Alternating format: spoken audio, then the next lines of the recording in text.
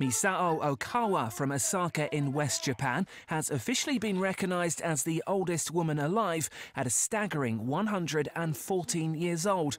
Born to a clothing merchant in 1898, Ookawa is due to celebrate her 115th birthday in just a few days' time. The supercentenarian was presented with a certificate for her achievement by Guinness World Records on Wednesday and asked how it felt to be the oldest woman. She was brief but to the point.